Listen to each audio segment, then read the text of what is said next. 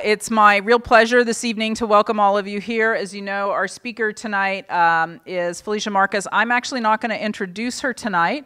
I'm going to let a colleague of mine introduce her because he has worked very closely with her and the work on managing our freshwater ecosystems and thinking about the ecology of those systems and how they pertain to water policy. And I want to introduce you a little bit to my colleague, Wim Kimmerer. He's a professor and a scientist here, a research professor at the San Francisco State, and he would describe himself as an oceanographer. But again, he's a little not as salty as he used to be. He's pretty salty. I mean, he spent 5 years as an officer in the U.S. Navy on a nuclear submarine, so that's pretty salty. I think that's pretty salty. But he's a real scientist, dyed in the wool. He has a BS in chemistry from Purdue. He did a research fellowship at the University of Melbourne in Australia. He has a PhD, sorry I did this out of order, in biological oceanography from the University of Hawaii. He has many accolades, but I think one of the ones that I just really want to point out is he was a recent recipient of the Brown-Nichols Science Award from the Delta Science Program in 2012. And for those of you who are not really aware of the massive amount of respect for his work that represents, I'm going to embarrass him a little bit, but that award is not easily won. And we couldn't be prouder of his body of work, and a lot of that work was related to the policy that Felicia works on at the state water boards, and he's worked a long time providing science input into the policy world in the Delta, and it is my pleasure to introduce Wim Kimmerer, and he's going to introduce our speaker tonight, Felicia. Yay! Nice. Thank you, Karina. Now you know why I wear Hawaiian shirts all the time. So this is an article from the New York Times. California's water czar, part empathetic confessor and part friendly scold. This is from, I forget what year it was. It's a while back. But 14 or 15, I think. 2014 or 15. So Felicia Marcus has been chair of the California State Water Resources Control Board, which I would say is probably the most powerful board in the state because it controls water, and water is, you know what, in California. So Felicia was first on the board and then became chair of it, and as chair, well, I was struck, and I think a lot of people are struck by the equanimity of her, just her demeanor and her decisions, and how she was able to talk to and listen to people from all different sides of the spectrum, from farm people and environmentalists, and but more particularly for me was how well she was able to, or is able to, integrate science into her work, and listen to scientists and seek out the advice and help from scientists. And I think that's really important. I really hope that sort of attitude continues on the board. Before she was on the board, Felicia was head of Region 9 of the U.S. EPA here in San Francisco, and that was at a time when the water stuff was really boiling up, and EPA got involved to not everybody's pleasure, I think. But Felicia was heavily involved in bringing the parties together in a series of meetings and confabs that resulted in the so-called Bay Delta Accord that left us with some good water standards and kind of a much more, if not convivial, at least agreeing to disagree sort of environment. So I'm really happy that Felicia agreed to come here. She did so when she was still on the board. She termed out last month and is no longer on the board, but still has a lot of thoughts and ideas about how things work there and knows an awful lot about California water. So please welcome Felicia Marcus. Thank you. Thank you, Wim. I've got this. Thank you so much.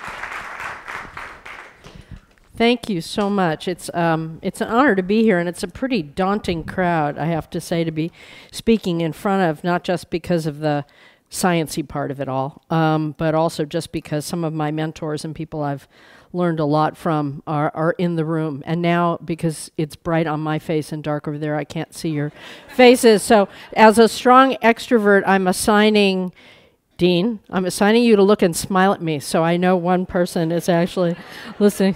That's a clue for hearings. It's always important to look at people and smile at them, even if you disagree sometimes, because it'll help them get to the point faster. But it's people. Everybody needs respect. But it's also because this center is completely cool, I have to say, but also really impressive. And I'm drawn to, for some strange death wish, to make a confession to you as I sit here, which is I am a lawyer.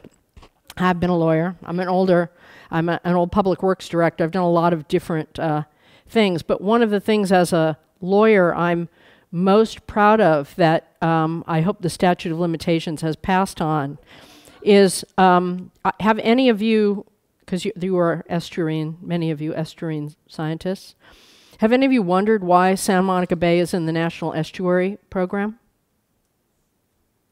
Santa Monica Bay and Estuary? It's a legislative estuary, and I helped write that language because we wanted to be in that program because it's such a good program. So I got a lot of grief from people in the program across the country when I would go to meetings, and I thought they were just jealous because our indicator species was a surfer, and theirs was not. Just saying, you got to be creative in this work. So make it happen if it's not happening and figure out how. So I'm going to do something. Some of you were here at lunch. Or right before lunch, I'm going to cover a lot of the same ground, but I'm going to go quickly. And I have to say, those of you who know me, it's a bit of a hobby horse of mine to try and talk about the overall issue of California water. You would think it's 101, but people don't know it. And the whole dialogue that you see in the newspaper, even in hearing rooms, is sort of torqued and twisted by folks just talking about one piece of it or another piece of it and not getting a sense of the whole. So in my heart's delight, it will help free you from some of those misimpressions, and at worst, I will arm you for dinner party conversation. When people tell you, if those bleeping idiots just did this one thing, there'd be no problem, you'll know that they have no idea what they're talking about, and that in fact, it's a much more complex picture. And that, for me, goes back to my childhood and I remember my father, I won't give you the year, I won't give you my age so you can guess the year, dealing with people who are running for president. And one of them seemed very clear and I could understand what he was saying, and the other one seemed fuzzier. And so I kind of liked the clear one. So I asked my dad who he was going to vote for, and he was going to vote not for the one I thought was clearest. And I said, why? And he said, because he has simple answers to complex questions and they're too simple, he's not telling the truth. So I took that in, and I think my whole life has been looking for the complexity in things and people who can hold that complexity and deal with reality. So I'm going to arm you for those conversations, because when folks can acknowledge that complexity and the complexity that's inherent in a crowded world and the messiness of dealing with the real world with people with different interests, then we can kind of look for solutions that are actually going to take, as opposed to the endless political dialogue of what I call the is so, is not, you're a jerk, no I'm not level of discourse, or the Monty Python level of discourse, or Saturday Night Live, Roseanne, you pick whichever one you want, and we don't have time for it, which is really my main point. The Water Board does a lot of things. There's a reason why we were very visible in the drought. It's not just because I seem to be the administration extrovert, and so the governor's office sent everybody to me for profiles and sound bites and the like. I'm kind of a self-entertaining unit, and apparently I entertained enough of the media that they stuck around. But it's also because the Water Board was on point for so many different issues. We administered the state water rights law.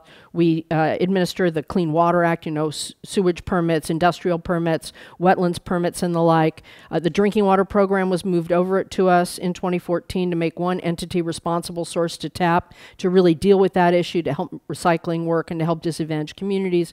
We give out a lot of money, billions of dollars a year in grants and loans, and then during the drought we got emergency powers to do mandatory conservation in urban California and a lot of other powers, but those were the ones that captured the headlines because, of course, everyone could relate to it. And, you know, long story short, the governor set a goal of 20% voluntary. We got like 10.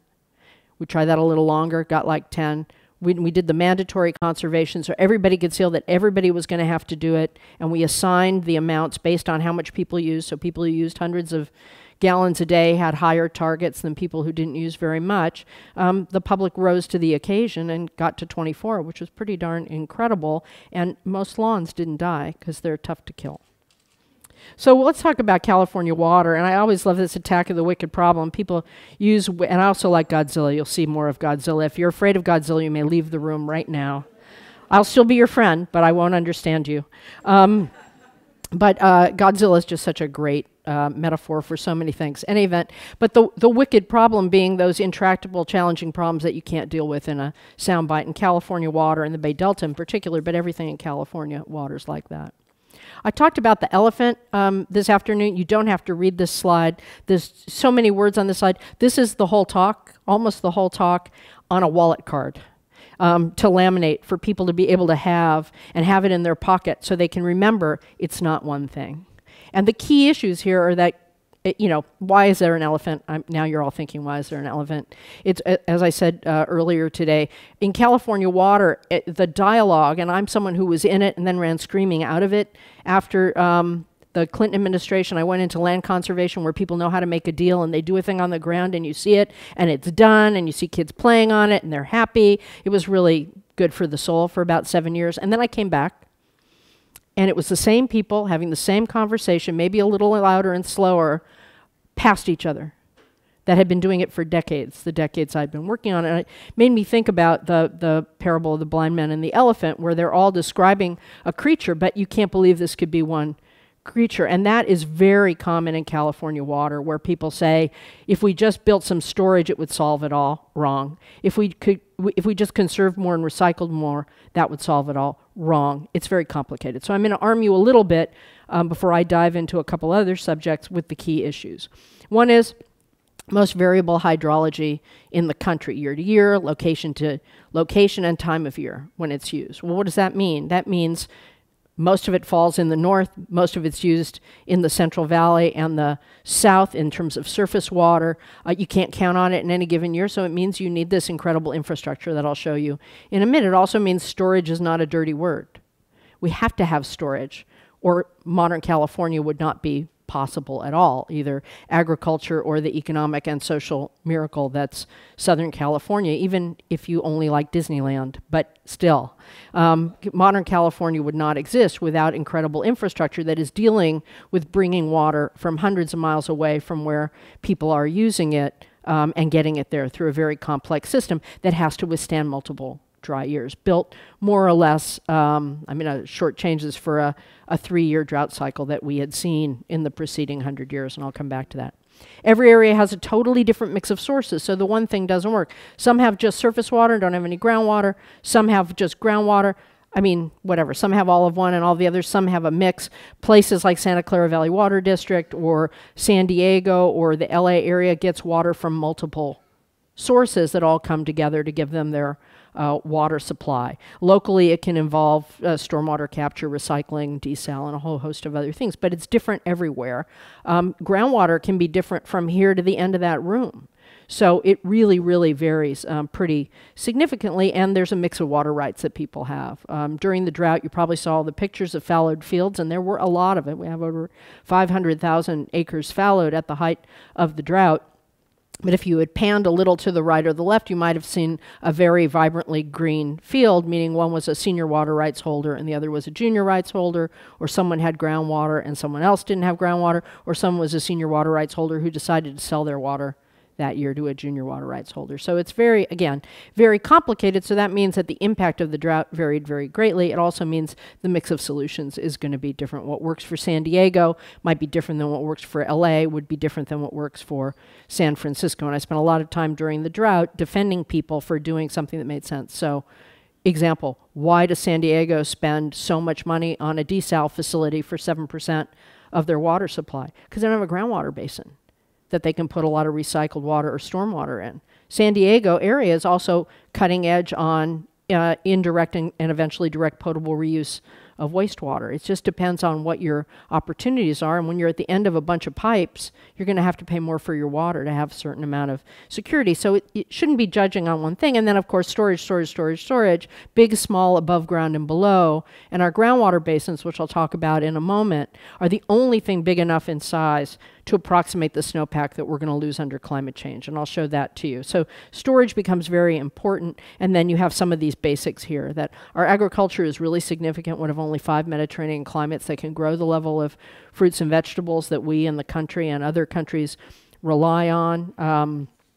Lots of biodiversity. Our institutional setting is very focused on local control. We have thousands of water agencies, 400 what are called large ones that have more than 3,000 people in them. So it's a very diffuse thing. And then climate change, as I referred to, is going to be difficult, and I'll show you some pictures, because of that storage that we need, fully a third of it in an average year is in our snowpack. And with just a few degrees temperature rise, we're going to lose it. We'll lose all, part, etc. Whatever it is, it's going to make all the fights we have now seem like a garden party. Because we're not going to have that snowpack to hold the precipitation back. When more flooding in the spring, we'll have less snowpack up there to melt out during the spring and the summer and replenish those reservoirs that aren't full once and then drawn down. They're full and then they're drawn down and then they refill and then they're drawn down and they refill and then they're drawn down. And we're able to recharge our groundwater basins through a slower flow, both from reservoirs and from snowmelt. So we're going to be in a world of hurt. We're also going to have more population and the like. So just to give you some pictures, because I'm being sciencey here by showing you pictures. That just shows that we have the most variable hydrology. And there's the variation between wet, dry, normal, just to give you a little bit of a visual about how it varies from year to year. Seasonal differences when it's used and when it falls, not the same time, just to make the point. And then, of course, where it is versus where all the people are. And then don't forget the Colorado River that's coming from the east that I don't talk about enough, and I can talk about a little more if you want. And so how do we make that work? Through this incredible system of infrastructure that, you know, rivals some of the wonders of the world and have created this economic and agricultural miracle, but it was done without thinking about the environmental consequences. And as a result, we've wreaked havoc with the natural ecosystem, particularly in the Delta. It doesn't mean we can't fix it, and there are things in process, and they are ever thus in process, but there actually are a lot of things happening and a lot of things we can do. But this is what makes modern California possible, and now our task is to figure out how to make it also work for the natural environment in a way that is also important to Californians, because Californians do care about healthy agriculture, they care about healthy urban communities, and they do care about healthy ecosystems. The partisans, maybe not so much, they may pick one over another, but as Californians, this is all part of our heritage and who we are. So here's the scary picture on the bathroom mirror. During the drought, gives you a sense of what can happen in snowpack, and I could show you chapter and verse. It's going to be pretty scary. So what we did as part of the, oh, this one's got animation, I'm sorry, is before the drought was called, because of climate change, the administration came out with a water action plan. It's not a perfect plan. It's not perfectly written. It's like, it looks like it was, you know, built by committee, even though we all edited each other. I mean, I drafted chapters you wouldn't believe I drafted. People edited mine. And we came up together with an agreement, a historic agreement, with the Department of Ag, EPA, and Resources on a full-on plan where we were all going to do all of these things. It was an all-of-the-above plan that included safe drinking water for poor communities, which had been left behind for so long, but it had conservation first and foremost, because that's Governor Brown put it there. But these were all the things, all of the above, get in action versus making it a talking party, because there was no time like the present to get in motion. And it was a very effective political document also because everybody could see their thing in it, so they didn't feel the need to diss somebody else's, and we were sort of in a come with me if you want to live kind of approach, like, we're going on all of this, no sacred cows, come with us, we're not just going to sit and let you guys debate it, we're going to do things, and we did, and I'll talk about some of that. But then the drought hit. And you can't do a talk in the evening without talking about having Ben Franklin involved, because he's the greatest quote. And I came up with beer is proof that God loves us and wants us to be happy. But that wasn't the quote I was looking for. It was when the well's dry, we know the worth of water. And certainly in the drought, the worth of water became really important. So we had that worst drought in modern times. I talked about that more or less 3-year, 4-year drought cycle. Well, Australia had been in that same 3 or 4 year drought cycle. And we talked to them because theirs was from, they started in 94, 95. And for 3 years they figured, well, eventually it'll rain. And so it didn't. So they didn't do a lot because they figured it would rain. And then they got to year 4, 5, and 6, and the trees started dying everywhere in the parks. And again, for Australia, we have so much advertising and commercial stuff here where you think about Shrimp on the Barbie or Crocodile Dundee or any of those things. Australia, England is the mother country. And where their gardens and their trees started dying, it was the end of civilization as they knew it. And they went nuts. They even came up with trying to plant twice as many trees because they were also worried about the heat island effect and the elderly and the like. And they just did everything all at once, from gray water to desal to whatnot. And they really did a blitz on it, but they spent a lot of money. And after that, year 6, I don't think I finished my punchline. Year 6, it rained a little, and they thought they were going to come out of it, and then they had the 3 worst years yet. I should have it. I have in other presentations the chart, just absolutely terrifying. So they did it all, and we talked to them because they had been in the same drought scenario as us, and we started talking to them around year 2 or 3, where we were just a little bit worried about it, and they said, don't wait, because theirs lasted 10 or 12 years, depending on where you are. And if you look at the geophysical record, we've had 40-year and 400-year droughts in California. And so we've probably been in a relatively wet period, and that's kind of lit the fire under us, but we already had that plan, and so we pretty much accelerated it. Again, just to give you a sense, at the nadir of the drought, the statewide snow water content, I think that's 2015. That's pretty pathetic. And then, the snowpack was bad in 2015, but then, a couple years later is high. It's probably pretty much there today, maybe a little bit higher. So you can't really count on things coming in any way in any given year.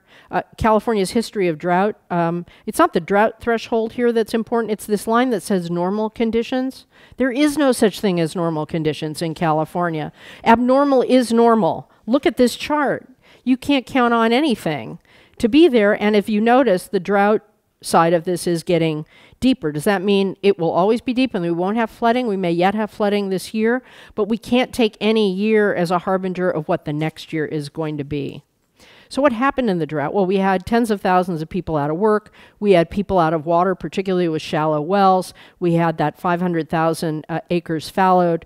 We had fish and wildlife just being hammered because the water was hotter. They couldn't get to their refugia because it was dammed, etc. It was really pretty terrible. And many people saw the pictures of Folsom nearly dry. Right now it's full and people forget how dry it could get, but it was a pretty scary sight for the entire Sacramento metropolitan area. And we actually did some emergency rules that that kept the Bureau of Reclamation from taking it below a certain elevation. But if they had gone lower, they probably technically could have, but, and I'll be technical here, it would have scared the shit out of all the people in Sacramento. So I think we did it for mental health reasons as much as anything else. Really, I'm just saying. I'm not there anymore. You make decisions. I think one needs to follow the Panetta rule in these situations, which is you make the decision that a reasonable person, a regular Californian, would make if they knew what you knew. And to me, it's not just mediating between the expert public in front of you. It's thinking about what is in the interests of the average person in California. At least that's my philosophy about decision making, I think, for most of my colleagues. And what do? We did a lot of things. We did a lot of emergency orders. Some of them we did well, some of them we didn't. We shortchanged fish on a really big one at Shasta, and we lost a second year of salmon eggs, which was really pretty awful. Would they have been saved had we saved a little more cold water in Shasta? Maybe, maybe not, but I still think we made a mistake not being more cautious there. We delivered water in bottles and in tankers, and we drilled wells, and we ran pipe, and we did these emergency conservation regs that I talked about, and we put more than $1 billion in grants and loans into recycled water projects to make the paradigm shift to try and get projects from the drawing board into the ground. We streamlined rules for outdoor use, agricultural use, indirect potable reuse. We also did aquifer recharge rules and the like, and we're in process on direct potable reuse regulations. So recycled water has made that paradigm shift, and the public is there. Some of it is a demographic change with younger people trusting technology. Some of it was people recognizing that, hey, this is a real source of water. We shouldn't just be flushing out to the sea, particularly along the coast. And there's a lot going on in that. Well, what was one of our nemesis? Nemesis? It was El Nino. And it was 2014, 15. The media would say El Nino will save us, and people stopped conserving because that, oh, El Nino will save us. And, you know, I was quoted in a subsequent story that I think anybody who reads all my quotes will know I'm from the San Fernando Valley, because I think my quote was, when people bring up El Nino, I'm like, no, all caps, exclamation point. And that was in the New York Times, much to my chagrin, and then I laughed about it. But he told me he was doing me a favor, because if you sound like a regular person as a public official, he's doing you a favor, because most people think public officials aren't regular people. If being a regular person is the score, I am the water czar. That one I'll cop to. But El Nino didn't come, so it's like the guy on the left. But the wake-up call of all time in this drought is the guy on the right. It was the Godzilla of all wake-up calls. We can't go back to our complacency. We can't just hope that it's going to rain. So looking for something on reality, I went looking for quotes on reality, and this afternoon I found a good one from Ice Cube that I shared with people. But my favorite one is this one from Abraham Lincoln. I'm a firm believer in the people. If given the truth, they can be depended upon to meet any national crisis. The great point is to bring them the real facts and beer. So there was beer again, right? So you know, late night Googling when you're putting presentation together, I'm a bit of a brat, so I actually didn't know that beer was such an important part of our, you know, founding fathers. And so I Googled other people. I Googled John F. Kennedy, Robert F. Kennedy, Martin Luther King, Ronald Reagan, and beer, each individually, and I got nothing. And I was a little disappointed. But I did get this from Martin Luther. And when I stop, it's a period. Whoever drinks beer, he is quick to sleep long, does not sin.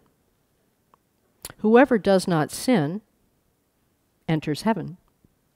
Thus, let us drink beer. I don't know if it's true or not, but as I said, I'm a self-entertaining unit, and I choose to believe it. So here's the reality we've talked about. That loss of snowpack. Population's going to rise. Sea level's going to rise, which is going to complicate things, certainly in the Delta, as well as pretty much everywhere, including right down here. The Delta is a central challenge to us in our water system. Many of you know this. I won't go through the whole thing, but you know, you're right near the Delta, and everybody forgets the San Francisco Bay part of the Bay Delta, but you've got the Sacramento coming down, the San Joaquin coming up. Sacramento's 2 or 3 times, depending on the season or year, as much flow, and it goes through this fragile web of islands with peat soils and farming down below, and the fish get totally confused. And you have these big pumps at the bottom for the Central Valley Project and the State Water Project, which incidentally are junior water contractors for supplemental water that normally get the headlines as if that's all the water. They are big, but they are junior water rights holders that that help in the Central Valley and Southern California, that reverse flows and just confuse fish. Just think about the life of a salmon trying either to, in that wonderful return where they smell their way home, or as salmon smolts trying to navigate a sea of predators. We've also diverted so much of the water there that it doesn't function as a estuary, and I don't know that any estuary has functioned well with that much water diverted. On some of these tributaries on the Sacramento and on the San Joaquin, 80 to 90% of the flow is diverted at critical times of the year for fish, and you wonder why we have a problem. But is this just a Southern California and a Central Valley problem? No, the Bay Area is just as dependent for its water supplies on the Delta. They just take it above the Delta. So they're not subject to that issue with the pump, but they are taking water out of the Delta that the ecosystem sorely needs as well. And I always feel it's important to say that up here, not just because I'm from LA, but like for sure. I had to leave because I didn't speak that way, really. But the Bay Area is as much a part of it as anyone. It's just that they don't have the pumps issue going for them. And the reality is that fish and wildlife are imperiled. You see that curve and you see the challenge. And some of those higher peaks are 2.5 years after we have a lot of flow. So there's a correlation I'll show you. Just another picture because a better picture with other fish. But ag is a precious resource, so we can't just wipe it away. Groundwater is a huge problem. I talked about this too fast earlier, but if you look at this picture, it's iconic, and someone's tried to update it. At the bottom of that telephone pole, it's 1977 is the picture. Midway up, it says 1955. Up near the top, it says 1925. That was where the land surface was in those years, because in parts of the Central Valley, so much has been pumped. In some places, it's more that infrastructure has buckled, the storage that was allowed to, that could be in there, that was pulled in, gets depleted if it's clay soils. They squish and they don't pop back like a sponge. As someone pointed out today in a later conversation that I had, folks have been mining fossil groundwater for a long time, and not just for droughts. Droughts are when you would want to pump groundwater. Non-droughts are when you should be conserving it in the ground, and frankly, our groundwater basins are the only thing that can approximate in size the snowpack. There's no way you could build enough more dams to do it. In little places, maybe you could, off-stream storage like sites perhaps, raising Los Vaqueros, but there's no way. We've already dammed all the major streams that we're going to dam, and we've seen the consequences of doing that. So groundwater storage becomes most important, which is why the administration put so much political muscle into getting the first ever statewide framework for groundwater management in 2014, the last Western state to have one, but presumably one that will be good. And this just gives you a sense with some of the NASA data of what happened even over a few years in terms of the depletion of our groundwater. And that's robbing from the future, which a lot of farmers understood, not at microphones, but as I said earlier today, in coffee shops and bars where they would grab my arm and say, you guys have to do this, just don't say I told you so. Because they knew if they wanted their grandchildren to farm, there had to be a way to hold back, but it was very hard to say so in the political culture. We also have an incredible problem of contaminated groundwater. If you're in a large major area, it's not as big a problem because you can afford to blend it with other sources, you can treat it, you can afford that. If you're on a small domestic well or a small system in the Central Valley in a rural area, you can't afford to treat it, and it is a really chilling and challenging problem that the new governor has made a priority, and Governor Brown made a priority, and we made an awful lot of progress legislatively and otherwise, and helped thousands of people, particularly at East Porterville, but not just in East Porterville, who were out of water and were drinking crappy water even when they had water, to have fresh, clean water. And I think it's the issue of our time, and it's a huge fight in the legislature.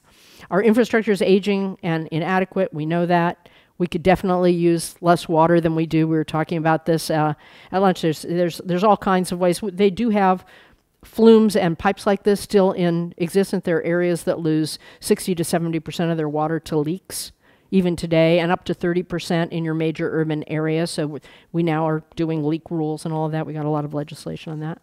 And the reality is we can do a lot better through integrated water management, looking at the molecule of water from the top of the watershed all the way down, using the same dollar and the same activity to help fish, to have flood control and the like. And there's been a lot happening on that. We can learn from Australia. We can learn from Israel. We're not facing an existential crisis. We can learn a lot from what they did. They're different than us. Australia is different than us, but there's a lot that we went to learn, and we have to move to what David Sedlak calls Water 4.0, where we're actually integrating stormwater, recycled water, desal as appropriate, surface water, groundwater, etc., and thinking less profligately about how we use water.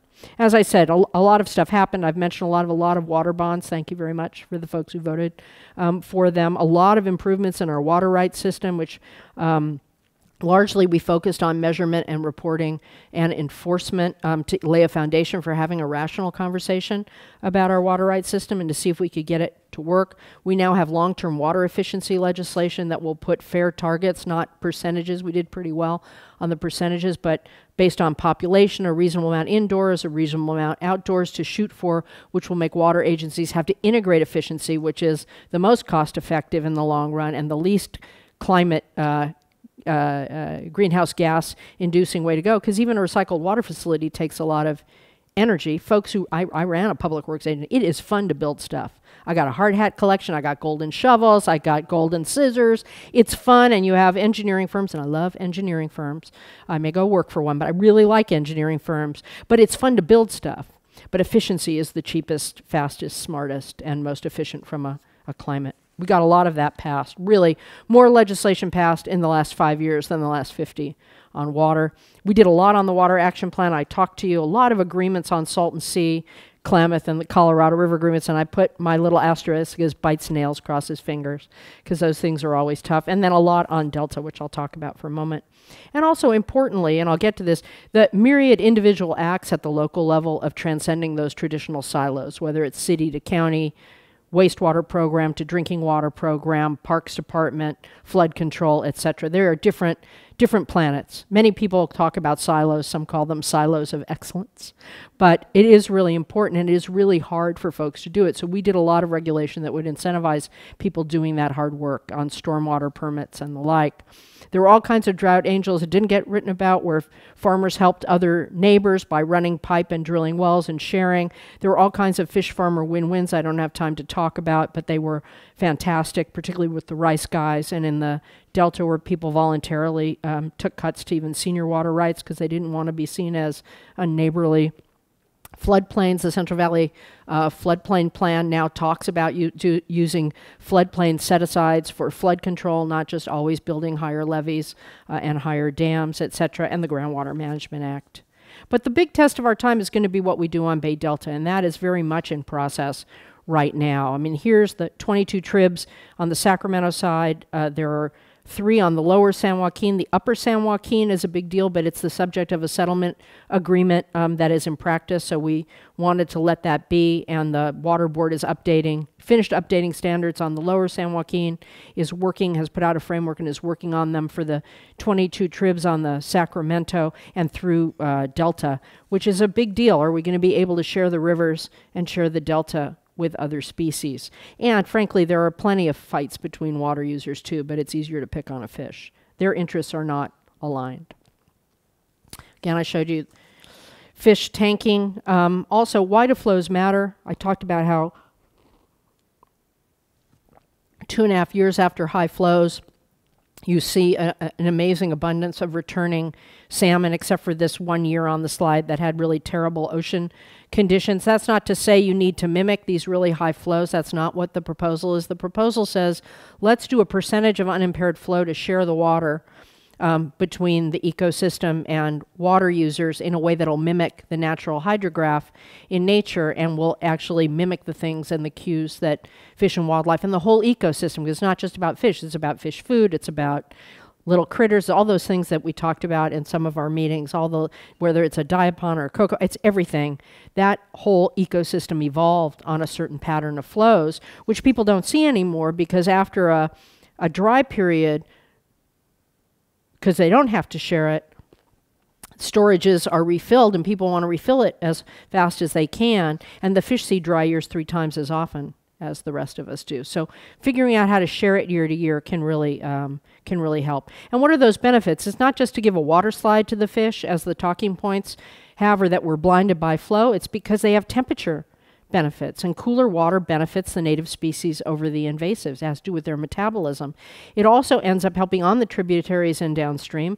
It activates floodplain and habitat because it wets the side. It gives them a place to hide. It gives them a place to rest. It gives them a food source. It makes a difference, and it advantages the natives over the predators. I'm overly simplifying it, but it's very important. And so what we proposed was our science said, for example, on the San Joaquin, that if we shared it 60 ecosystem, 40 water users, we knew that'd be great for fish.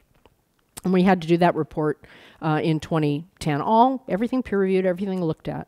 But what we proposed was 30 to 50% starting at 40. Again, leave 40 in, you can still take 60 out. You can manage it as a block of water. This is certain months of the year. And if you add those non-flow things, like floodplain restoration, lowering it so it gets inundated at a lower level, if you did predator suppression like filling hot spots or taking away lights or bridges or places where they hide and snack on the smolts as they go by, or the smelt, we would give you a discount and let you go down as low as 30, getting 70% of it, leaving 30 in. Now, some of the environmental communities thought we went too far. Folks in the water user community thought we were crazy and that we were trying to destroy agriculture and the urban economy for fun, when in fact our job is to find that balance. As I said this afternoon, there's no sweet spot here. Our job is to maximize all of the interests, whether it's ag or hydro or recreation or fish and wildlife. We tend to talk about fish and wildlife the most because they're the ones that are shorted, and they're the ones that we end up not being able to help. And they are all, many of them, on the brink of extinction because we haven't been able to get past the talk and get into action. So I'm happy that the board was actually able to vote on the first part. I'm also happy that folks are now engaged in active settlement discussions that need a lot more substance, but it's way better than the is so, is not, you're a jerk, no I'm not 6 years that people spent picking on us or yelling at us or miscasting what it was we did. There are people now engaged, and that is a good thing.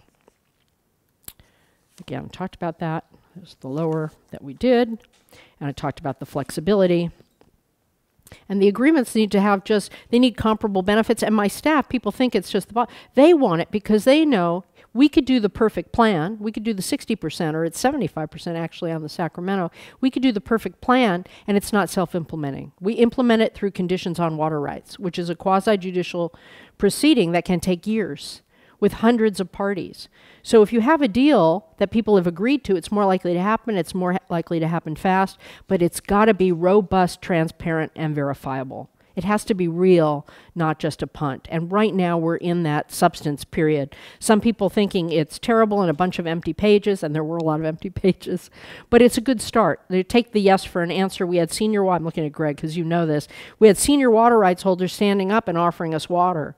Was it enough? Well, maybe not, but for a senior water rights holder to offer a drop to the water board without us not wresting it from their cold dead fingers in a lawsuit, pretty impressive. So I give those guys a Purple Heart because they got a lot of grief from other water rights holders. So I'm going to go with that yes and get to the right answer. And we know that these agreements can work. We've seen it in other contexts. We've done it in the Yuba Accord. We've seen I'll make it move forward. We've seen the stuff that the rice guys have done with birds, where they were the scourge in terms of herbicides and pesticides, and rice straw burning, where they were also polluting the air, particularly in the Sac Valley. And they've totally turned around, and if you go to their annual conferences, they talk about birds and fish for 80% of the meeting, and they're proud of it. And there are amazing examples there, and they want to try and do some stuff for fish too. So we know there are folks out there, and there are folks on the San Joaquin and the Delta that want to, and they're working on things like how to get water onto the floodplain, even get fish onto the floodplain, but at least get water onto the floodplain. They can then get back in the river, so there's some food for fish. And they talk about the difference in size of these smolts if they have a chance to chow down and rest up. It's pretty impressive. It's not snapping a finger. Okay, so how do we get this all to happen? And that's attitude, and that's going to be the last piece I want to talk about. There's a lot of talk, as I said, in water, and that's theoretical. So it's spring training, so I can go back to baseball. In theory, there's no difference between theory and practice. In practice, there is. And what I like are the practitioners and figuring out how to reward practitioners. But figuring out how to do that takes a lot of work. I was a Chinese studies major in college, and they have a phrase that I won't say in Chinese because there are probably people who speak Chinese and you'll bust me for my tones being bad. But it's like they say like a chicken talking to a duck. That people are talking to each other in the same language, but they can't hear each other. And that's just an awareness that people need to have. I call this the challenge of ego system management rather than ecosystem management. I talked about it at some length earlier today, which is that people are not dealing with each other like humans. And that means the humans in the negotiating room or the humans that may disagree with you. But if you can figure out how to find common ground, then you can get to agreement. And that hasn't happened in water anywhere near enough. And what does that take? It takes things like asking a question versus just repeating a talking point back. Because at least half the time I've found to my chagrin that when I want to retort to somebody who I really don't like what they said, I hold it back, I do that 3-second rule, and I ask them a question. At least half the time, maybe more, they didn't mean what I thought they meant. So I was just wasting that entire interaction. And this kind of training should actually be mandatory. I mean, I'll just tell you, I have a million stories, but I'll just tell you one. In China, where, well, no, I'll tell you one that's about EPA because it's more apropos to this. When I got into EPA, there's a big fight over smog check and inspection and maintenance. And the US EPA wanted to separate test and repair because there was fraud, where people would give you a fake pass because they want you to come back for repairs. So they wanted to totally separate, which is a massive undertaking that was fraught with danger. And the folks in California, both Democrats and Republicans, hated it. So I got my job earlier than anybody else because it was a war zone, and immediately got sent out to try and negotiate. And so I met with my staff, but I just went to Sacramento and I interviewed all of the legislators that were mad at us. And I talked to one in particular named Newt Russell. And I said, why are you guys so mad? Because they weren't just not wanting to do it. It was pretty nasty. And he said, well, because EPA wants, insert stupid thing. Because he just assumed that EPA was going to do something stupid because their experience about EPA was that it had done stupid things. And that had been my experience too, frankly, and which part of the reason I went to EPA when I had been both an environmentalist and a discharger when I ran the Public Works Department. It just didn't seem like they were connected with the context on the ground, which is why I wanted to show up and find out what's going on. And I said, well, Senator, I know that's what you've been told by the administration and by the smog check folks, but actually EPA is not requiring that. They prefer it. I can tell you why, but I can actually negotiate a deal that's not that. And he said, no, EPA is requiring, insert this stupid thing. And I said, no, I understand everybody's been telling you that, but actually EPA does prefer it, but it's not mandatory, and we can come up with another system. And he thought for a minute, and then he said, no, EPA is requiring. And I thought back to another story I didn't tell you about when I was in China, and people couldn't understand me, and they couldn't understand me because they assumed I couldn't speak Chinese, so they couldn't hear me when I did. And I pulled my ID tag out with my picture on it that said EPA in big letters with that stupid logo. And I said, honestly, Senator, I swear to God I work at EPA now, and we're not requiring it. And he sat back and he went, oh, well then. And that was the breakthrough in the negotiation. But until we did that, it was a little crazy. Just an example. I mean, women have these stories where they've said funny things or smart things in a room and haven't been heard because people assume they wouldn't have anything smart or funny to say. That may be dated. Men with Southern accents apparently have the same experience. But our dialogue is a problem in making these assumptions. And you've got to work at it. You've got to get in front of someone's face and speak very slowly and say things like, I am speaking Chinese now, in which case they go, ah, and then they can hear you. But but that happens in everyday life. And if you go home and I help you with your marriage or your significant other, you're welcome, because that does happen a lot. So there is a problem with our dialogue. Here's one side of the picture. Stop the regulatory drought. You farm, we eat. Any questions? Which you drive up the 5 and you'll see it. But it's not really any better on the other side. It happens on both sides. And I was defending the lowly almond and even bottled water and new development and even fracking during the drought because people were picking on it in a way that actually wasn't relevant to the drought. These things have other issues. There's no question about it. But it wasn't really apt. And it's due to this lack of water literacy. And so to get there, our relationship with water has to evolve. LA, which people who've seen Chinatown think they understand, has actually... it was 88% dependent on Met for Delta and Colorado River water during the drought. That's bad. This is the mayor standing with the head of DWP and the former head of Heal the Bay vowing to cut LA's use of imported water in half in 10 years. Pretty incredible, and they are off to the races there, and they just came out with something 2 weeks ago that they're going to recycle 100% of their wastewater in the next 20 years, and that's a big deal. And that's my plant, and I wanted them to do more. And our relationship with each other has to evolve in order to make that happen. And what will it take? Like, you don't have to be Counselor Troy, although I probably am Counselor Troy, but you, or Nelson Mandela, but we need to take a breath. We need to stop and listen to each other. We need to think about doing this as Californians and deal with those human skills, not just our professional skills, our advocacy skills, our science, but really connect with people. And that's the only thing that ever makes these things break through. And again, we don't need to argue our case like Perry Mason, and we don't yet need to be the Dalai Lama, because none of us can be the Dalai Lama, but we need to figure out how to understand other people, even if we disagree with them. And so we get there through this clear-eyed focus on the decades ahead of us, which are terrifying, versus the decades behind us. We have to focus on reality versus rhetoric, the practical versus the theoretical, embrace that complexity and act versus being in stasis, value convergence over conflict, which our society really does not.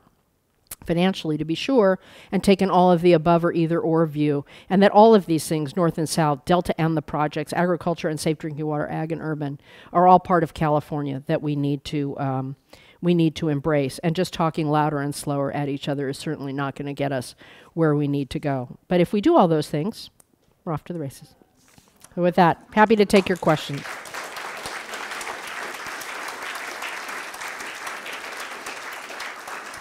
I gotta get some coffee slides because people are going to think all I do is talk about alcohol, which.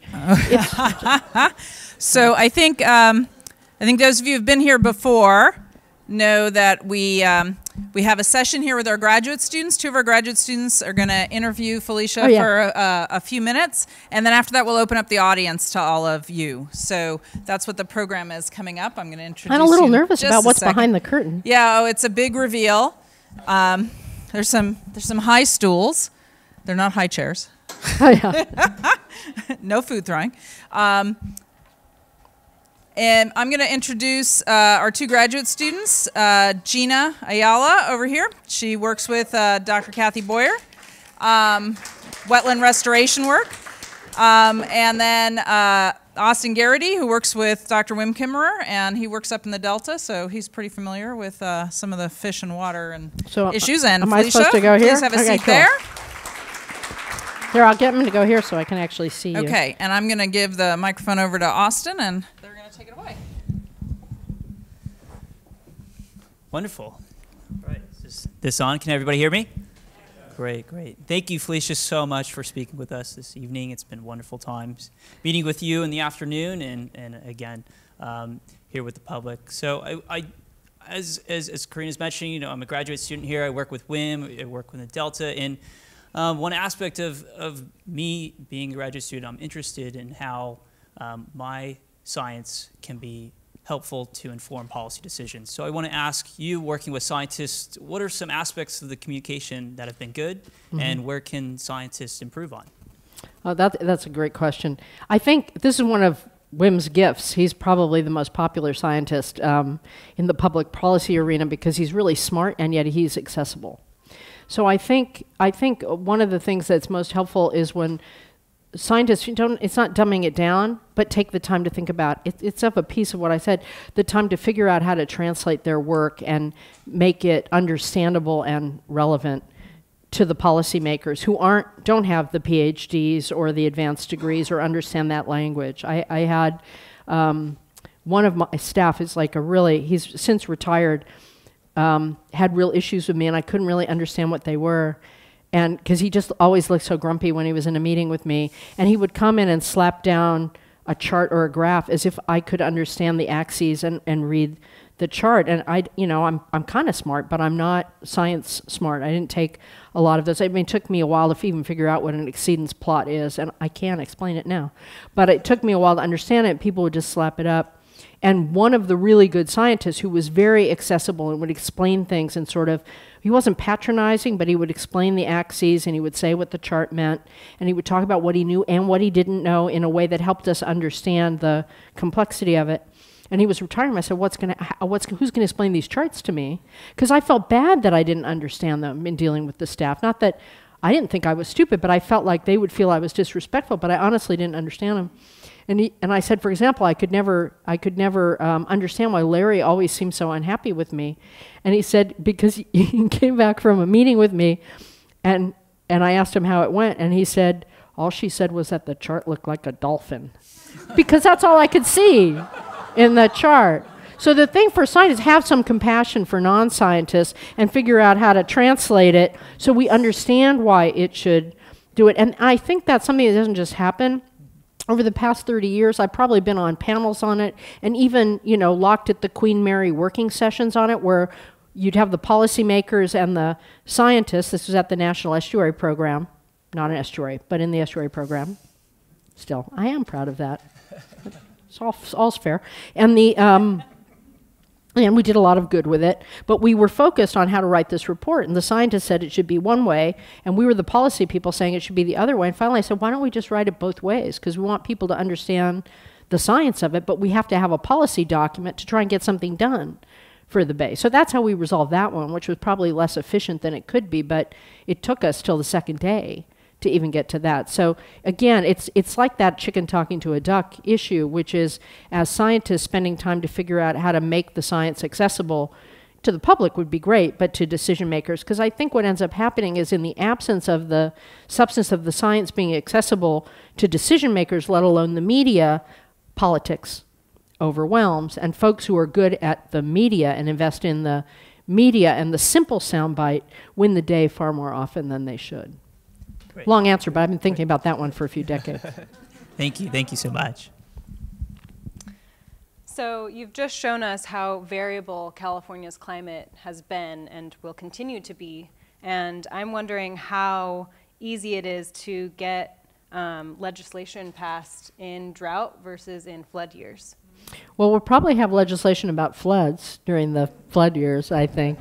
I think we got a lot done and we went for it during the drought. I mean, the groundwater legislation is not going to have an impact for years down the road. It was more for the next set of droughts, but the public consciousness was higher about droughts. It's higher about floods. I like to think that Californians' water literacy went up during the course of the drought, and we spent a lot of time with the media explaining things to them and then teeing up, particularly our reports on urban water use, so that every month there was a story they could write, so you would have a story. Now, sometimes I didn't like the story, but a lot of times it got out there, and I actually found that going straight to the public was more effective than just working with the water agencies. Some present company accepted that's in the room, but a lot of folks in the water agencies were inconvenienced by what we did, and some of it was significant. It was a disruption. We just chose that disruption in case we were in a 10-year drought, and we chose the water agencies being mad at us over that, and then having rain and having been wrong,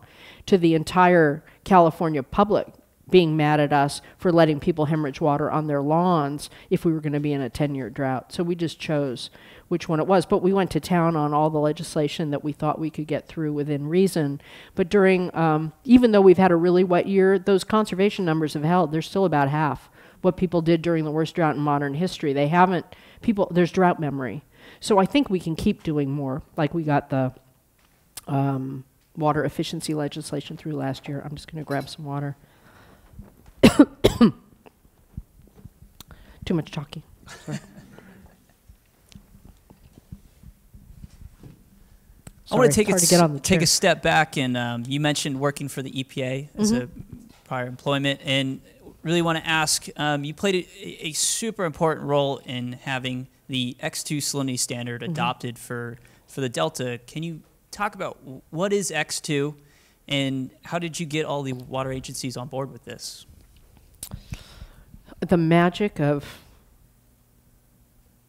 Patrick Wright, who's now at the Tahoe Conservancy, and really good people who did a lot of talking. And we spent a lot of time doing science-based convenings. But we did, in the 90s, when we were doing the Bay Delta Accord work and the follow-on agreements, it was, as you may recall, during the Clinton administration, it was the meet with everybody consensus, do a lot of stuff place-based and local, which worked for me. That's why I got my job. That's I was really young. Some of you remember. Some of you definitely remember. Please remember. But in the Clinton administration, we were very much about connection and community and all of that. So we did a lot of death by meeting, pretty much. Different than in the Delta Reform Act in '09, it was more shuttle diplomacy, and in the voluntary settlement agreements has been a lot of closed door and shuttle diplomacy, and those doors and windows are starting to open now, which is great and appropriate timing.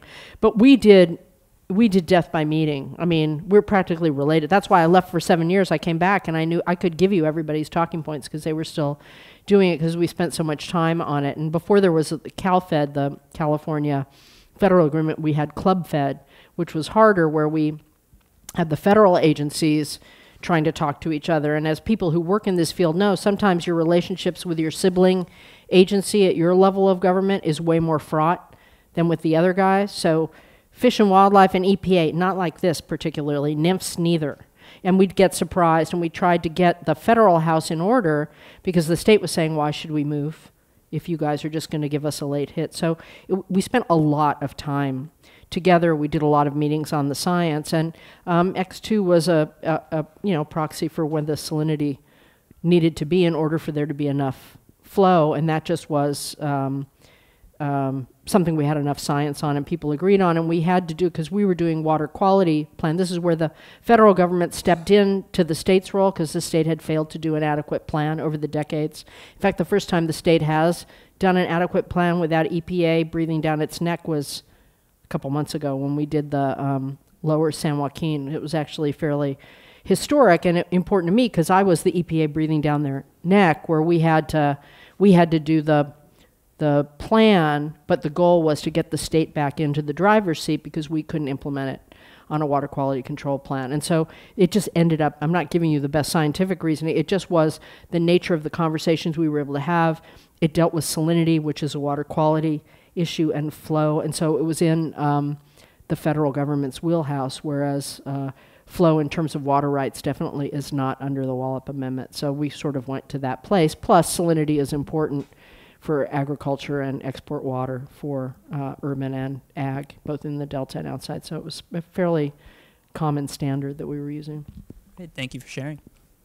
But death by meeting works wonders. And if you bring candy, it helps too. Just depends. So we are both students of an interdisciplinary program here at EOS, and I'm wondering what tools you have used to cross disciplines and be so successful in that. Well, I think, it's interesting coming out of local government, because in local government, it's all up close and personal. So you can have your little silo of excellence, but the other one's right next to you, and the city council's just down the hall, and it's all very messy. I mean, people in the federal government sometimes have a harder time connecting to real people and real problems because they're more specialized and they're further away from the people, frankly. And the state level is sort of midway between the two. You can still be theoretical about it. When you're at local level, it's up close and personal. And for me, personally, the epiphany was this epiphany of seeing people as opposed to their role. Because I was one of the founders and the lawyer of a group called Heal the Bay down in Los Angeles. So I was a lawyer suing the city for years before I ended up running the wastewater program, which whoever thought that would happen. But it was really both a judge and then folks from a consulting firm. We were talking about Montgomery Watson. It was Don Smith and Frank Grant. I don't know if you ever knew either of them, but they said, why don't we just talk to them? So we sat down and they started answering our questions, and we started to get to know the engineers, and we realized that our rhetoric, this was my epiphany, as an advocate and a lawyer, that the way we talked, you would think that we thought that the operators at the Hyperion Sewage Treatment Plant went to work every morning to manufacture sewage for the fun of dumping it in the bay.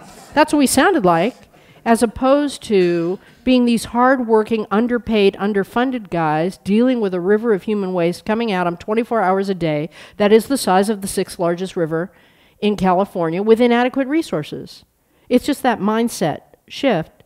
And so for me and for all my colleagues, it didn't happen overnight, but it happened relatively quickly once folks met with us. We realized this whole issue of you actually need to talk to people and that you need to find out what they're doing. Even learning to translate between engineers and humans, that is one of my specialties. And for that, I highly recommend Myers-Briggs, because engineers like it, right? Because it's in a grid. When I was at EPA, I learned how to put my thoughts on a board, and then Bill's going to know this. I don't know if I ever did it with Bill, that I would learn to put words up on a board and then draw a matrix around it. You could see people's shoulders relax. So you have to learn how to, and if you do, you can kind of get to agreement, and you can realize, if you know, for example, that even the difference between introverts and extroverts, and a lot of folks, not all, but a lot in the sciences are introverts, that the fact that you're talking and they're not smiling and looking at you, they're doing the Easter Island thing, doesn't mean they don't like it. It doesn't mean they didn't hear you. It's just they don't emote the way I'm like smiling, emoting, and laughing and going, when people are talking. So I get more credit than I deserve. They get less than they deserve. So it's just realizing that and overcoming in enough situations where the people you thought were the enemy, that they really just were coming at it from another place. So I think we all need to be Margaret Meads and social workers to try and figure out how to reach. I mean, sometimes you can't. Sometimes people just are total jerks. I mean, I'm not Pollyanna about it, but there are a lot of people that I would have written off as jerks or that they didn't want to do things that really within the world they were in were totally good and felt very, a lot of folks in ag feel terrible that they're demeaned as polluters or that they grow food and fiber that sustains us, but people, and I come out in the environmental community, talk about them as if they go to farm so that they can pour nitrates into the groundwater and steal water from a fish. They're trying to do a socially productive thing that has an externality, so figuring out how to find a better way to do it takes, you know, some compassion, which is why I always put the Dalai Lama up, because we all need reminders to be. If he can be compassionate towards people, I don't know what I'm complaining about, you know, so it's a good model. Great. Thank you very much. No, thank you. Those are great questions.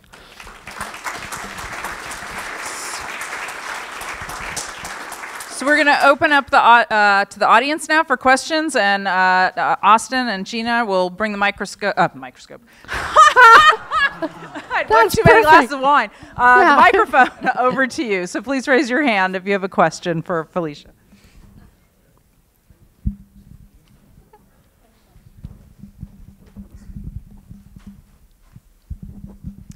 You had mentioned that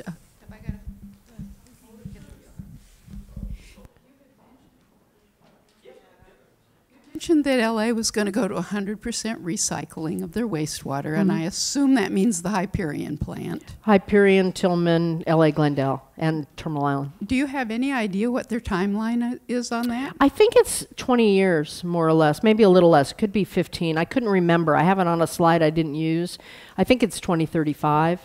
So they're planning to do that, but they're also planning to integrate that with stormwater capture and the like, which is a pretty big deal in terms of coastal, because if it's sort of not always great to reclaim water upstream because sometimes you're taking water back that a fish could use. So coastal wastewater disposal doesn't do any good to anybody, including the ocean, so that's sort of the low-hanging fruit. That'll be a huge impact when it happens. Yeah, it'd be fantastic. Expensive, though. It'll be expensive, but it'll give them more resilience and less dependence on the Delta and the Colorado. And I didn't talk about the Colorado, but they've been in drought for a decade. They just have a lot more storage, so it's been able to go longer than we do because of the nature of their canyons and how long the river is. But I'd be more worried about the Colorado if I were in LA than the Delta, frankly. Not that either are a picnic, but... Hi. Oh, hi. Oh, sorry. My name's Izzy Shapaniak. I'm a San Francisco State alum.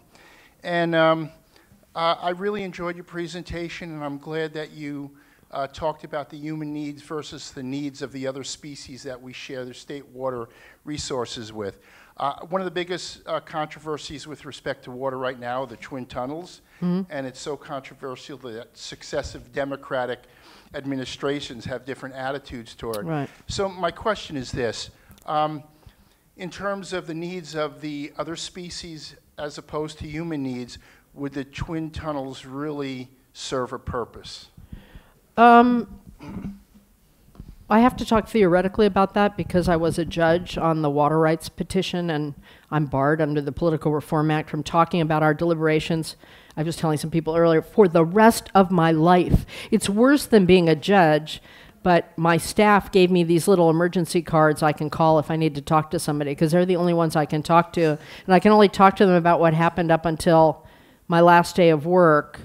But as I was discussing with Andy earlier, I think I can now hear from people because I'm not going to be the judge on it. So it's very confusing. So let me just say theoretically what the arguments are, because these are all arguments that people have said.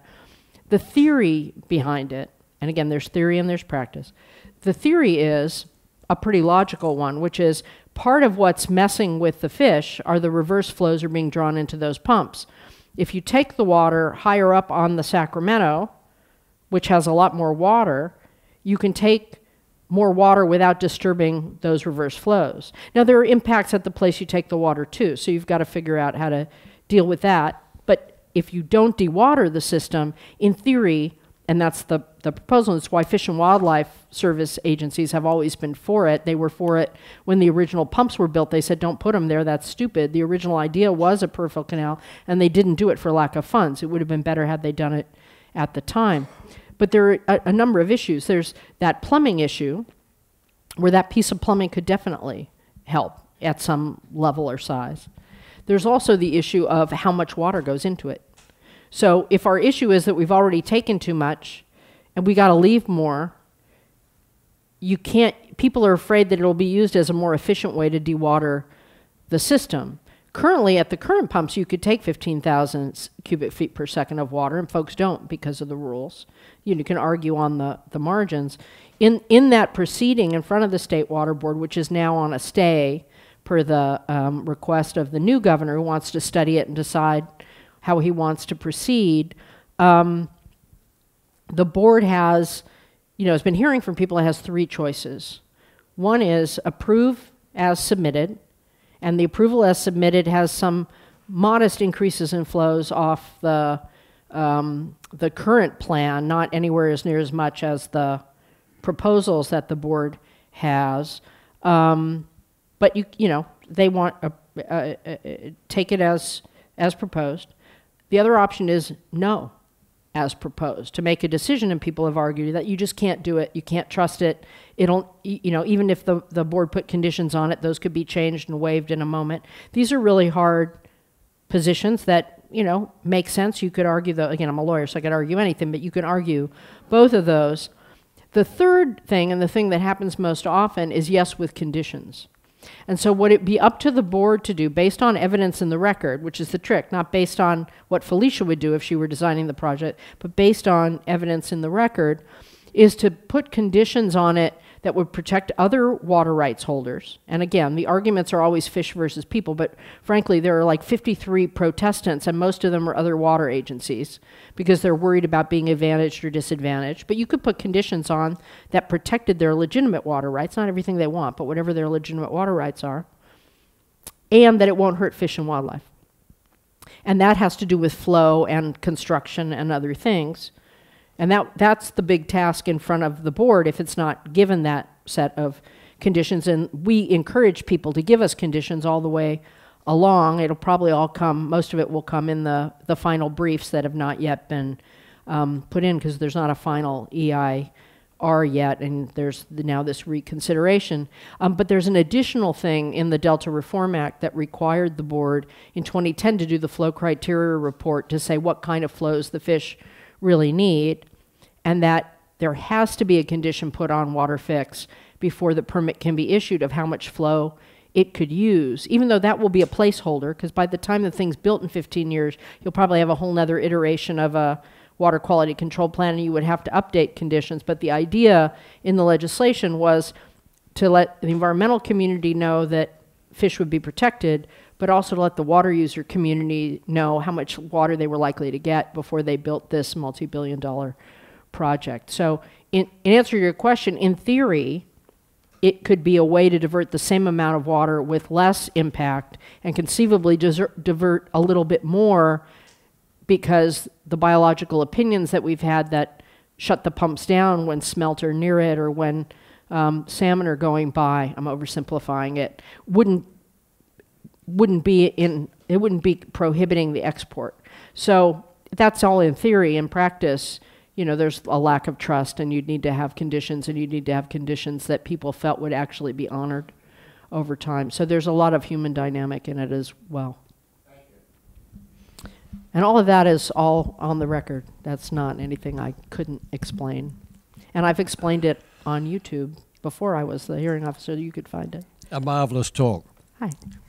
When I was a kid being brought up in New Zealand, almost every domestic house and many commercial buildings had water tanks out the back. Yeah. That collected water off the roofs. Right. I noticed in your talk tonight, you mentioned wastewater, but you didn't get up to the roof. Right. And Sacramento has mandated new solar panels for all new buildings in California, and there are tax benefits for retrofitting solar panels on old houses. Mm-hmm. Why don't we do the same with water tanks? Well, we could. I mean, I think it's interesting because water tends to be handled more locally than it necessarily needs to. I had this conversation earlier today. I mean, part of the trick with cisterns or with the water tanks is that you need to have a big enough one to capture. It doesn't rain that often here, that variable hydrology, particularly where the water's most used in Southern California.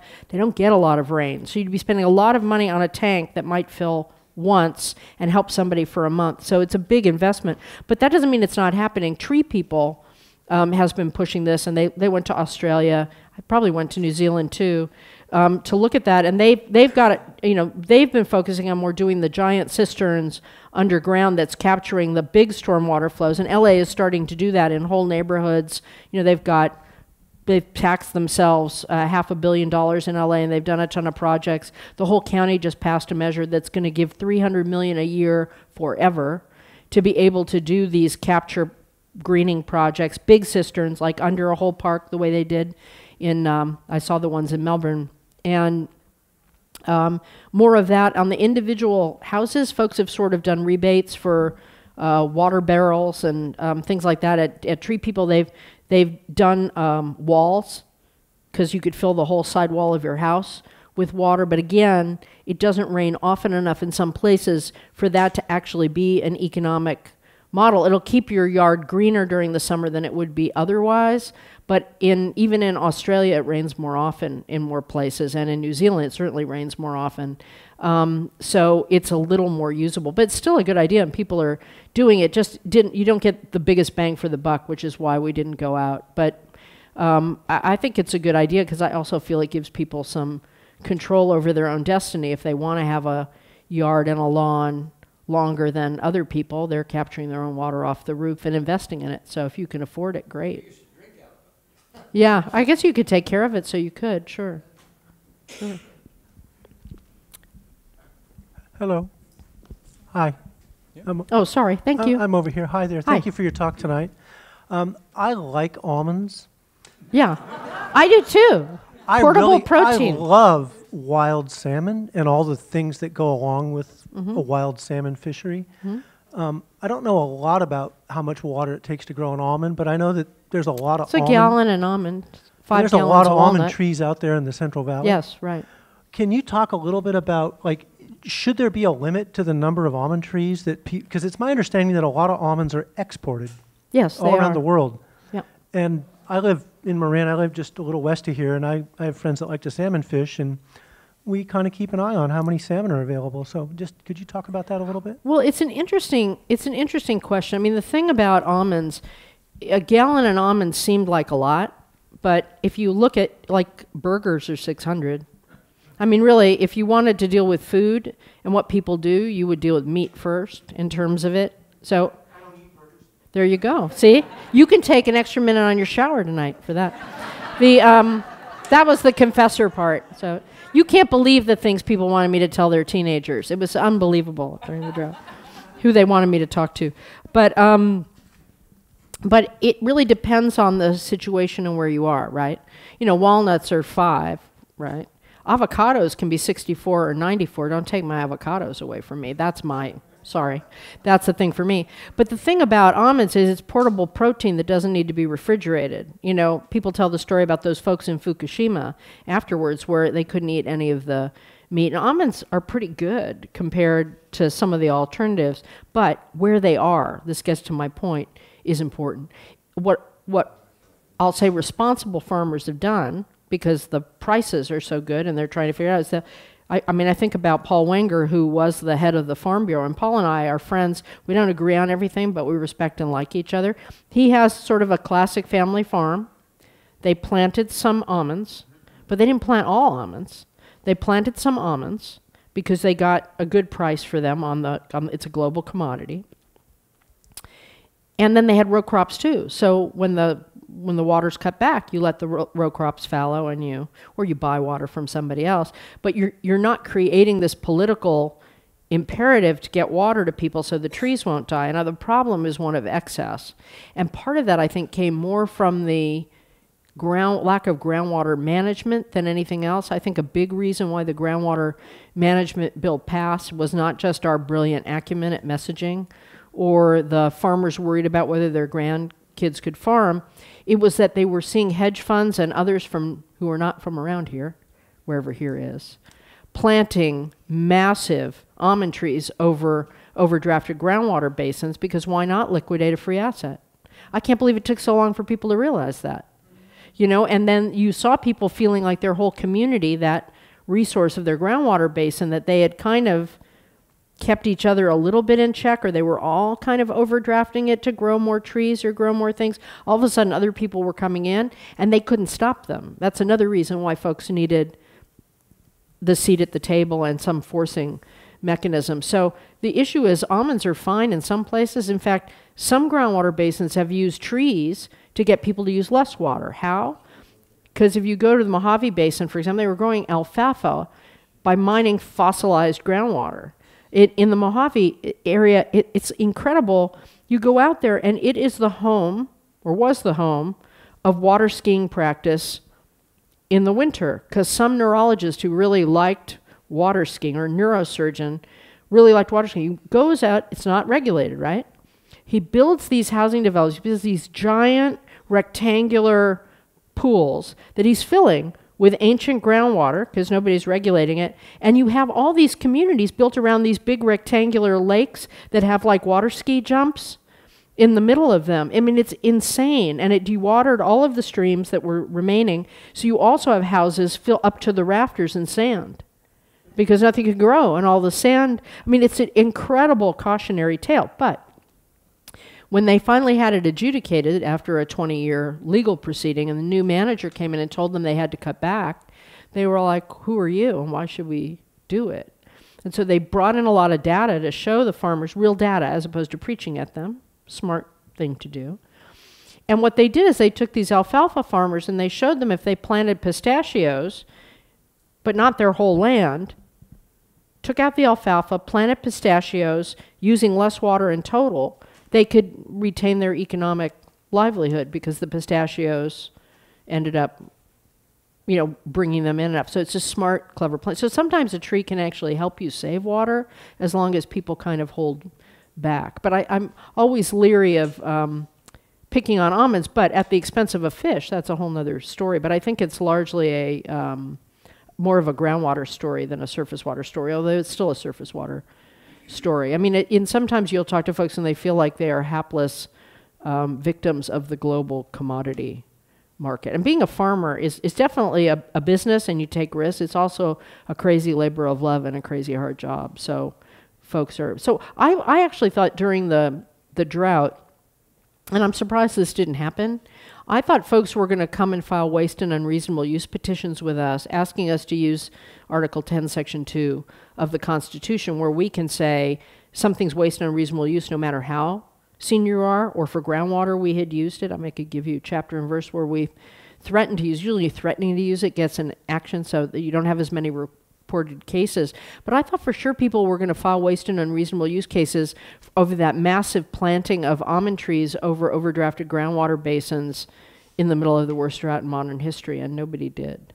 Because I could have found that waste and unreasonable use in certain specific locations. So. I wanted to ask about the green water cycle. Most of the rain that falls on land, and obviously if we can get it to soak into the land, then we're adding to the groundwater. When I see those 500 million acres of fallow land, I want to cry, because the carbon is evaporating from all of them.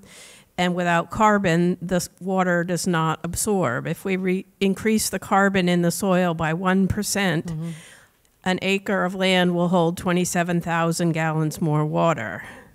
So there's a agricultural practice that applies to even us and our homes that could make a huge difference in what we're putting into the water. But I'm wondering if anybody in Sacramento is talking about the green water cycle and about how we help use that system rather than this whole manipulation, sort of artificial manipulation of moving water around to actually restore our water tables? Well, I think the challenge is so great that people are focusing on where you get the biggest bang for the buck, and so doing spreading grounds that get the water in even faster than, because if you use it in farming, you get evapotranspiration too. But the whole issue of carbon in the soil and what it holds, and that there's a whole Healthy Soils initiative that's trying to get to that, and there's a lot of folks talking about carbon sequestration and all the things that agriculture and soils can do to help with that. When it comes to getting more water into the soil, it's hard because usually the argument is used for flood irrigation, which is the most inefficient way to do it. It may have some ancillary benefits, but compared to the need to try and get water in faster, what I think will happen, because the geology is different everywhere, this is my prediction in some places. Some places are using trading regimes and the others. I think there are going to be some of these groundwater management agencies where they figure out who in the basin has the best soil for percolation. Like, say they have sandy soils, or, you know, in LA, in the San Gabriel Valley and the San Fernando Valley, they can percolate all of it really fast because it's gravel. Same reason it's a Superfund site, because the solvents made a beeline to other places. It can take years to get down to the groundwater table. So the trick is finding what's the area in a region that's the best for it. And generally, I think the thing is going to be they all decide to pay Farmer Joe to farm water molecules.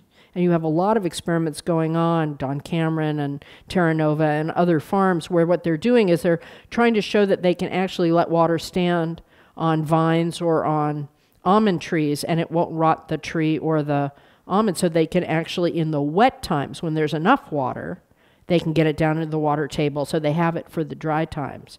So we're going to start having different sort of discussions about water rights and about everything else, which people are going to start fighting over wet winter water for recharge. It's already started, as opposed to just fighting over the summer water.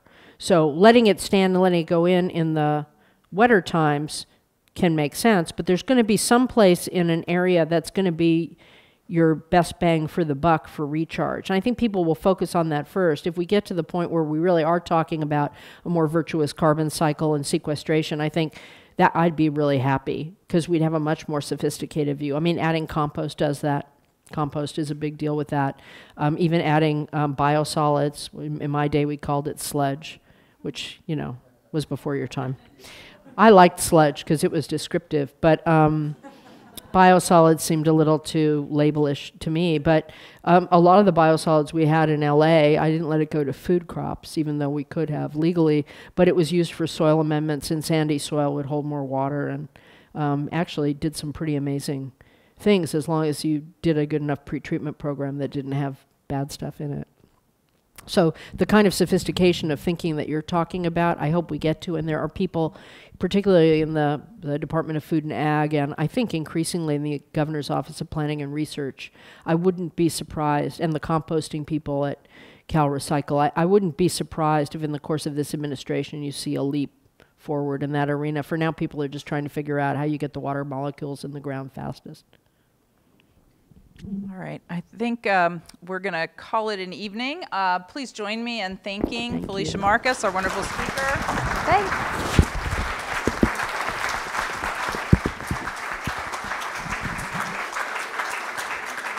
Thank you all for coming. We look forward to seeing you again soon. April 28th, our open house discovery day. Fun for the whole family, 1 to 4. If you're going to be around, join us, and have a safe trip home.